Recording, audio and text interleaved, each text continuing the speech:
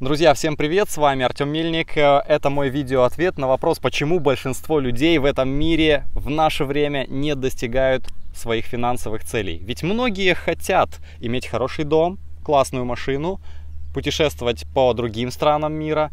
Но если мы посмотрим на наше общество в целом, то всего лишь 2-3% людей от общей массы, так скажем, достигают вот этих целей, которые я перечислил. Делюсь своими наблюдениями и своими мыслями по этому поводу. Значит, смотрите, все начинается с детства, да? Когда мы еще маленькие, мы негативно программируемся. Что я имею в виду? Вот если вы вспомните, когда вы были маленькими, наверняка вы вот помните тот момент, когда вы слышали «нет» в 20 раз больше, чем «да». То есть мы в основном слышали одни запреты и только изредка нам что-то разрешали. Теперь это уже негативное программирование закладывается с детства. Когда мы подрастаем в школе, то же самое. Запретов гораздо больше, чем возможностей. Идем дальше. Когда мы включаем телевизор, либо берем газету и читаем новости, скажем, то мы видим негативной информации примерно в 20 раз больше, чем позитивной. С этой стороны нам добавляют негативного программирования. Что такое цель? Да, допустим, финансовая цель, финансовая независимость. Вот давайте возьмем так. Финансовая независимость для многих людей, ну, так скажем, в принципе, достаточно уровнем 10 тысяч долларов в месяц. Как правило, это финансовая независимость для большинства людей в этом мире, да?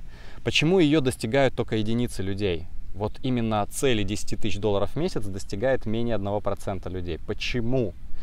Как я уже сказал, негативное программирование с детства – это первая причина. Негативное программирование со всех сторон, включая средства массовой информации, телевидение, газеты. Негативное программирование школа, институт и затем работа. И, естественно, когда мы прошли, можно сказать, такую промывку мозгов, достижение цели – это же вещь позитивная, да? И чтобы, так скажем, достигнуть цель, нужно мыслить очень позитивно, да, то есть у нас не должно быть страхов, сомнений там по поводу этой цели, там стопроцентная вера в достижение этой цели, в себя, в успех и так далее. А если мы уже запрограммированы, то эта цель становится невозможной. И вот, допустим, что я делал и что я продолжаю делать? Я, допустим, наблюдаю такую картинку, что люди на пробежке в основном слушают музыку, то есть в ушах у людей музыка, да? Там, когда люди гуляют, там они общаются о чем угодно, там в основном это тоже обсуждение каких-то проблем, не всегда это позитивная информация. Но вот что мало кто делает, и я скажу, что раньше я этого не делал, но я это начал делать с 2009 года. Я просто втыкаю наушники, и у меня вместо музыки играет аудиокнига. Это аудиокнига по психологии, ну, допустим, по социальной психологии, по бизнесу, по финансовой независимости, по успеху, допустим, про метафизику, да, такие, допустим, книги, как Вадим Зеланд, Джо Диспенза, да, Джон Кеха. Вот. По финансам это такие авторы, как Кийосаки, Шефер, Робинс, потом Брайан Трейси и так далее. То есть вот я этим питаю свой мозг больше 2 часов в день в среднем. Да? И когда у меня спрашивают, допустим, Артем, а почему, да, вот недавно я записывал видео это, вот по этому поводу, да, почему так получилось, вот как ты вообще достиг успеха там и так далее. В одно прекрасное время, это было в 2009 году, мне попалась запись «Секреты миллиардеров». Я в ближайшее время сниму серию видео на эту тему, потому что, ну, очень полезные штуки. И там автор рассказывает о том, как он познакомился с миллиардерами, да, как он общался с миллиардерами, с 3. И вот первый из них сказал: слушай, первое, что тебе нужно сделать, это перестать читать газеты. Он говорит: ну там же правда, Он говорит, правды нет. Есть позитивная информация, есть негативная. Сам выбирай, за какую команду играешь. Выбираешь позитивную информацию, получаешь позитив в своей жизни. Негативную, соответственно, негатив. Что такое негатив? Негатив — это не достижение всех целей, да, которые у вас есть. Негативная информация — это та информация, которая, так скажем, в новостях, в средствах массовой информации, неверие, сомнения, страхи и так далее. Вот почему, когда я втыкаю наушники, да, и включаю плеер с аудиокнижкой, допустим, Брайана Трейси, там, либо Кийосаки, либо Шефера, либо Робинса, либо кого-нибудь другого, то за последние, так скажем, сколько?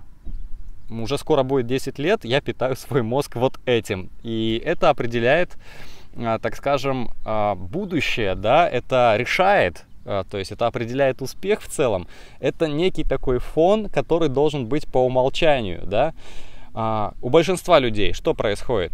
Они будут потреблять любую информацию, но только не вот эту, не позитивную. Гораздо проще включить, посмотреть новости, либо, как я уже говорил, прочитать какой-нибудь детектив, чем что-то действительно интеллектуальное, допустим, то, что будет развивать финансовый интеллект, да, в вашей голове, то, что позволит вам разобраться, скажем, с тем, как управлять деньгами, да, как получать деньги эффективно в больших количествах, как сохранять деньги, как размножать деньги и так далее. И, конечно, если вы это изучаете, если вы посвящаете свое время этому, то у вас будут результаты, даже если вы этого не захотите. И вот именно так у меня получается. Я слушаю постоянно аудиокниги, и я посещаю события, которые рассказывают про деньги, про успех, про бизнес, про, так скажем, позитивные вещи, да, и если я это изучаю, я это и получаю в своей жизни, я это притягиваю, просто я в таком информационном поле нахожусь, да, и вот как итог, как резюме этого видео, я могу сказать, вы можете делать то же самое. Вот эта возможность есть абсолютно у всех, но ее почему-то никто не берет. Вот, она вам предоставляется прям вот так вот на ладони. Сейчас нет проблем с аудиокнигами, сейчас нет проблем вообще в целом с книгами, сейчас вообще ни с чем нет проблем, сейчас есть проблема с тем, чтобы направить свой фокус и определить, что нужно, и отсеять ненужное.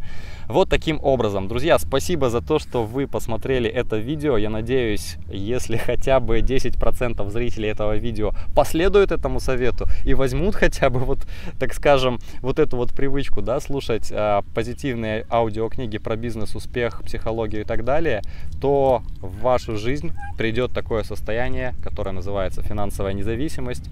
И в ближайшее время, через пару-тройку лет, вы будете снимать вот такие видео, где будете делиться своими успехами, результатами и, естественно, путешествовать абсолютно по всему земному шару. Для вас не будет недоступных стран. Успехов, друзья, и до скорых встреч!